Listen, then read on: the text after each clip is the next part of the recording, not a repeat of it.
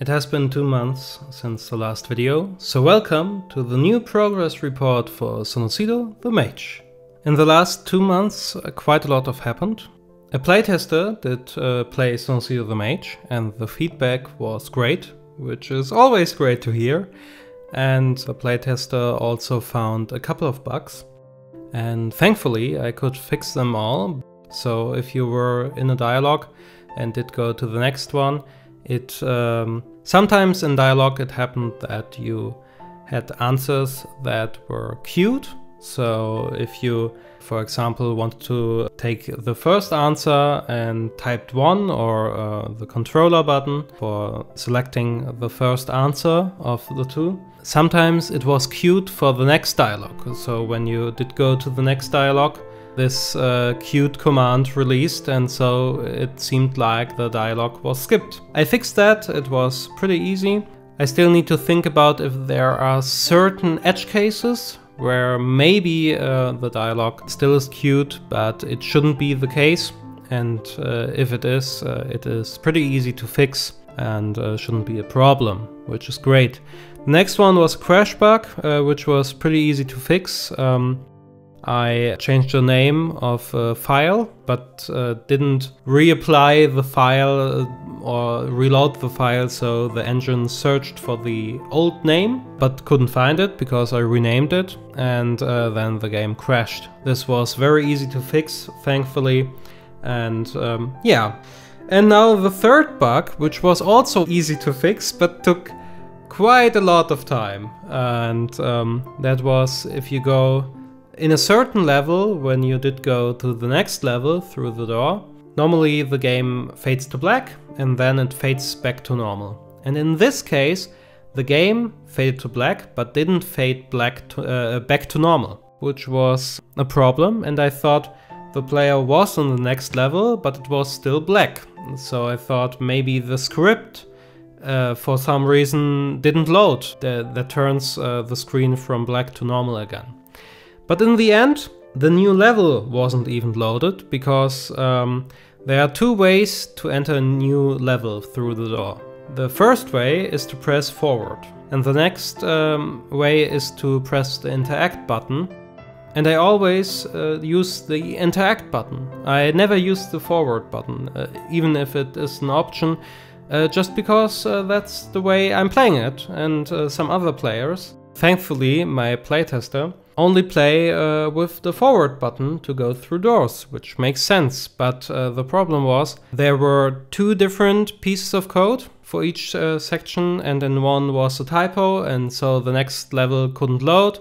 And if the new level didn't load, there was no fading back to normal. But I could fix it. It took a while. It was easy to fix when I knew what it was, and yeah, now I'm really happy that the game is fixed. I also did a little performance test if folder structure affects loading performance in Godot. It does a little bit, but you shouldn't change your project because of it, unless you have a certain edge case where you need to load very many things all the time. Then it might be something to look into it, but I always try to make some of these performance experiments. I worked a little with Unity, a little bit with GameMaker, but more with Unity.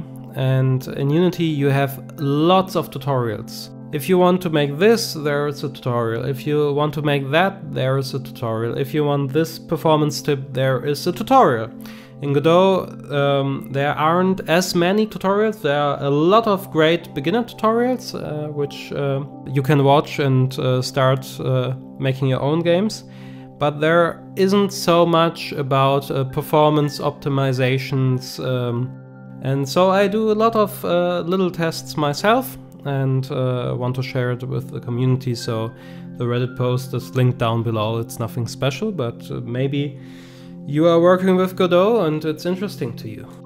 Next thing, which was really cool, I could play Sonucido the Mage on an i7-920. And the i7-920 is a CPU which was released 2008, and it was paired with a Quattro 2000 GPU from NVIDIA. and the game ran flawlessly. I played it in 720p and it was 60 FPS, solid. So that's great. I always had a little bit of fear that CPUs which were older than 2010 wouldn't have all the instructions which were needed for Godot to run, but thankfully it does. It does seem to have it. So even if you have a 14-year-old CPU in your system, you still can play Sonucido the Mage and have a lot of fun with it, I think. So, wrote a lot of dialogue, fixed bugs, and ran it on very old hardware. I also played 3 games. I replayed Age of Decadence, great game as always. I can really recommend. It's a very simple game, but it was great. Neon Struct Desperation Column. This was a game jam game, which is also uploaded on Steam. It's free and it's very minimal, but it was a lot of fun and I can wholeheartedly recommend that game. I also played Fates of Ord, which was interesting CRPG, isometric. Yeah, can recommend these 3 games. I linked them down below. So, that's it for this video. Until next time.